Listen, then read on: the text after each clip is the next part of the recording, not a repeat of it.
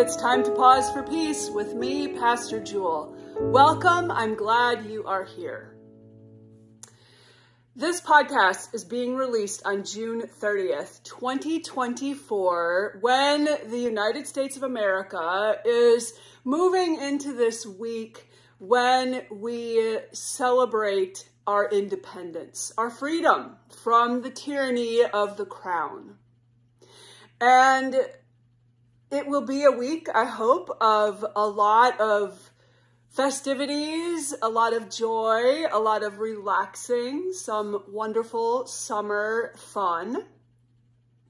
And in the spiritual world, we actually have a way, a technology, if you will, to speak about our own freedom, our own independence from the tyranny of anything else.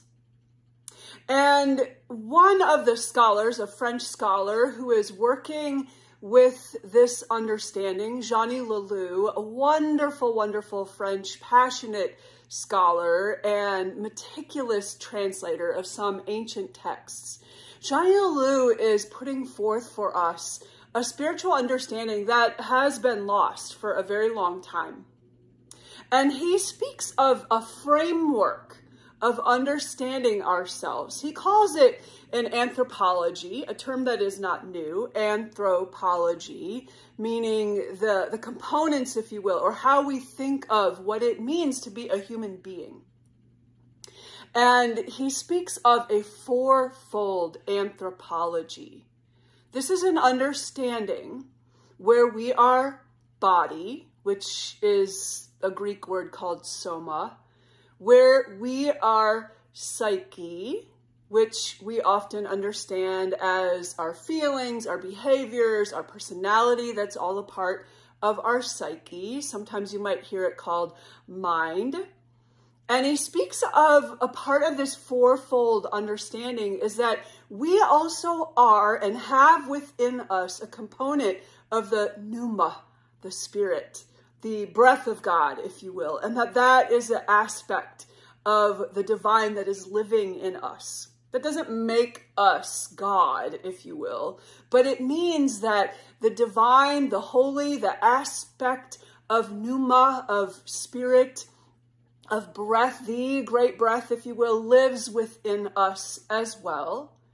And in this spiritual technology, this fourfold understanding of being a human being, there's a bridge between the soma, the psyche, and the spirit, or the Holy Spirit, or the pneuma is the Greek word, the pneuma that is living in us, the God that is living within us. And it's this little bitty word called the nous, and the nous, N-O-U-S in the Greek language. The nous is actually this gateway between the psyche and the body and the aspect of God that is living within us. And we might think of this nous as the heart, if you will, or the spiritual eye of the heart. Some of our spiritual teachers teach us, like Cynthia Bourget and Richard Rohr.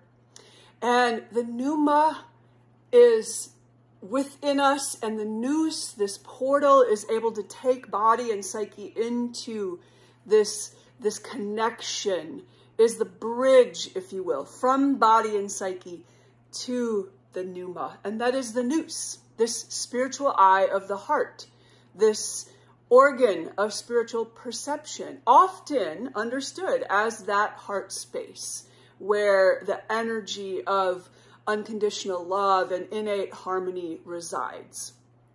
So I have a little diagram, if you are watching this podcast as a video cast, I have a little diagram that shows the soma, the body, the psyche, the nous, and the pneuma.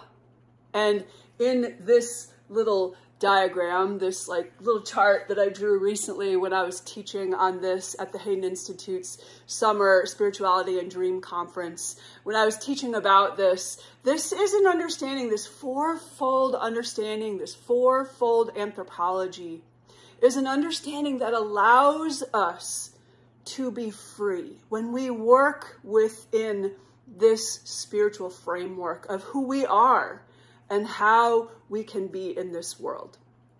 And this is a way that we become the true human being, or the anthropos with a capital A, anthropos. These are Greek words, by the way. So one of the ways we do that is by going in, if you will, to this bridge, connecting through the nous, so that we can rightly connect with the spirit, the pneuma that is living within us, the God that is within us, and then be able to bring to psyche the messages of this rightly oriented self with the divine, and also bring then from psyche to body these messages of the pneuma and the great wisdom that the pneuma has for us in order to live free, in order to be a soul that is truly liberated. We can be liberated from an external authority, an external sovereignty like the British Crown. But until we are free internally, we will still live in a way that is kind of those who are enslaved, if you will, enslaved to the energies and the powers and the climates internally that will pull us off course and not allow us to truly be who we are to be in this world. Some people speak of that as being our authentic self. Some people speak of that as being our individuated self. Some people speak of that as being our whole self. This vision that God has for all things, that we will be and experience that great shalom, that great peace that is the healing of all things, the liberation, the freedom of all things. And I believe that one of the best ways to go about that healing of all the world is by beginning within. This is the only being that I have any true sway over and any true ability to fully be integrated with is my own being. And if I cannot be free internally, I cannot be free externally, no matter if we are freed from the tyranny of any sovereign nation. If we cannot be free inside, we still are living as those who have not taken the sovereign seat of our internal being, have not approached and truly resided in the strength and the power of who we really are. So a practice I want to invite you to on this pause for peace. Firstly, making sure you understand this four-fold anthropology, that we are body, we are psyche, we are nous, and we are pneuma. We are God. We are this bridge between the body and the psyche, or the body and the personality, or the body and the mind, if you will. There's this bridge of the nous between us, between these aspects of ourself and that aspect of ourself that is the pneuma, the God that is living within. And so, of course, the way that we begin to integrate and to get the wisdom from the pneuma for the living of our days is to, one way is to just go in through the heart space. I've been talking a lot lately with folks about dreams, and I think dreams is another way that shows us. It's almost like our dreams are a bit of a portal through the nous into the connection with the pneuma, the unconscious that is within us, so that we can mine the wisdom for the living of our days, so that our body and our psyche can truly be free, and we can live as a whole human being. So in this episode of Pause for Peace, we're going to do this practice. I've come back to it again and again, but it's a practice that really does require practicing to become a skill of being able to truly go in through this heart space, through the nous, and connect with the pneuma, the great spirit. You might hear me call that the soul, if you will, that is within us. So if you are able right now to get a little bit quiet, get a little bit still, you might even want to close your eyes a bit. I find it easier to go within when I close my eyes. We'll take a few deep breaths. It is not a coincidence that our breath is something that can recenter us most efficiently when the pneuma is also understood as the great breath, the Holy Spirit that is within us. So when we take that deep breath, it is as if we are already engaging that intention to connect through the nous with the great Spirit that is living in us. So let's take another deep breath. Hold it for just a few seconds, maybe the count of 4, and then release, maybe to the count of 8.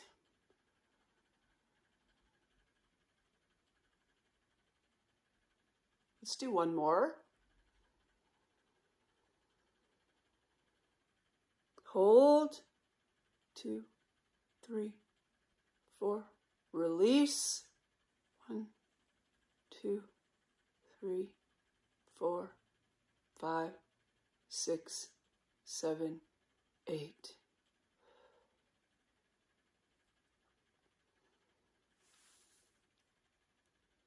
I invite you to place your hands upon your knees, palms down, if you are able to. This is a spiritual technology, an understanding of anthropos, of self, that is deeply embodied, because the soma, the psyche, the nous, the pneuma, none of these aspects of ourselves are bad. They just become fractured from one another. And so our spiritual practice is to bring them back together, allow them to be back in conversation so they can be rightly oriented to one another, and so that we can be rightly oriented in this great Spirit that is within. So placing our palms on our knees, if we will.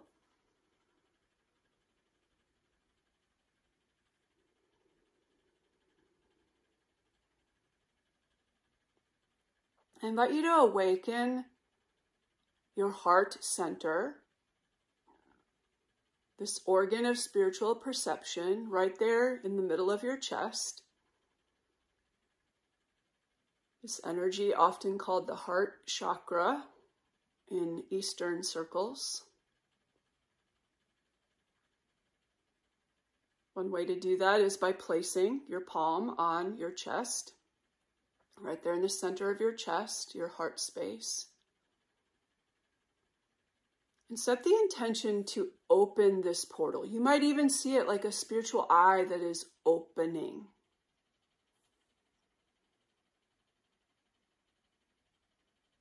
Maybe you see it as like a toll bridge that you're going to pass over. And first you have to stand before it and ask for the bridge to be open, for the gate of the bridge to give way, that you might be able to cross over and connect with the pneuma that is residing on the other side. This pneuma that is almost like this immortal diamond of God that is living within us. It cannot be touched. Thomas Merton called this the point of nothingness within us, because there is nothing that can destroy this beautiful aspect of God that is living in us. Nothing can touch it in a way that it will be tarnished. It will be broken. It will always remain whole. This is the aspect that we're seeking to connect with as we go in through the heart space.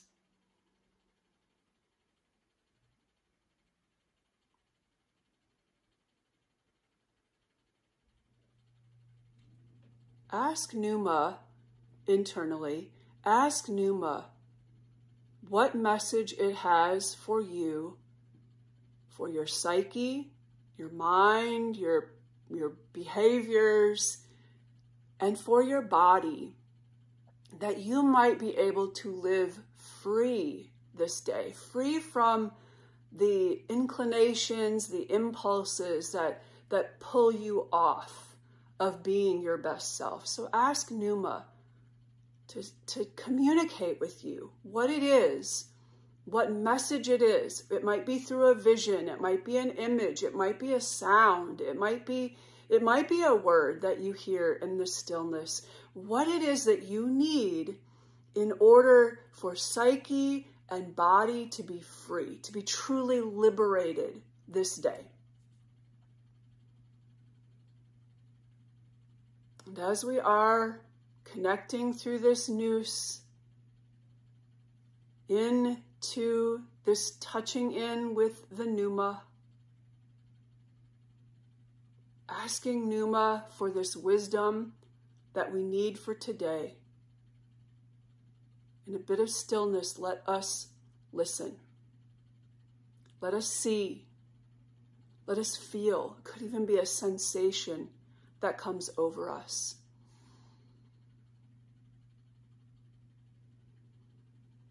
What does my mind need in order to be free, O Great Spirit, O Great Numa? What does my body need in order to be free, to be liberated, to be released from the powers that will pull me off, that almost will possess me? What does my body need to be free?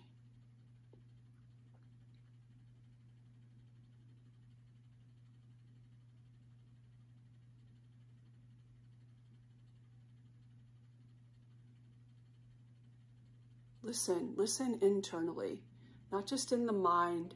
Listen internally. Keep your focus there on the heart space.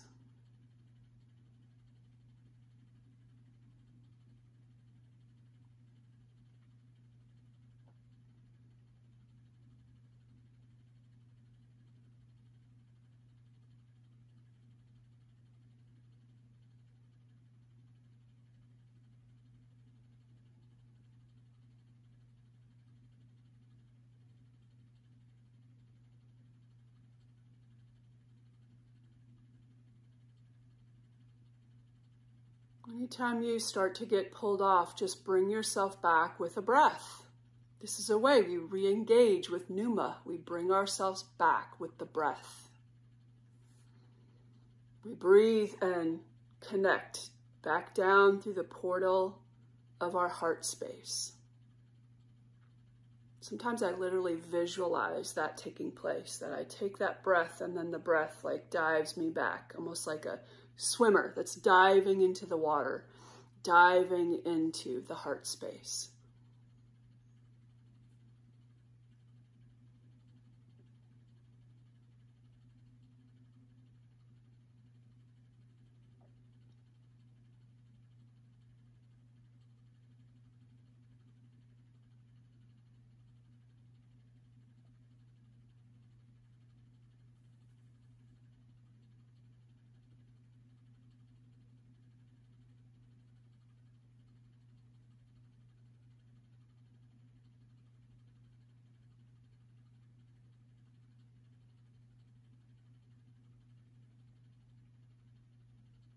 Okay, so just notice whatever's coming, whatever's arising, even if it's nothing.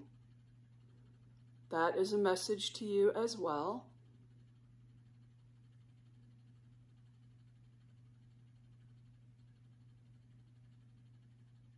Let's take one more deep breath. Hold it for just a moment before we release.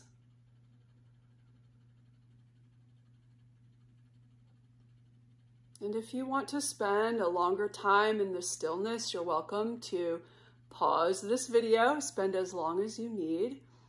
But when you are ready to return to this present moment, I invite you to just wiggle your fingers that hopefully are on your knees.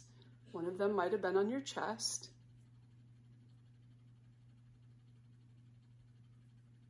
When you're ready, you can bring your palms together, prayer pose before your heart space.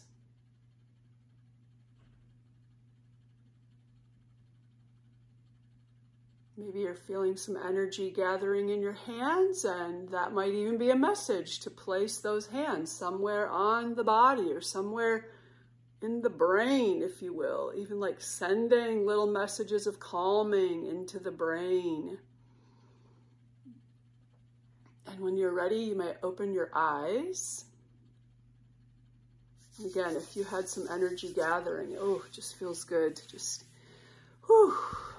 move it all through the body.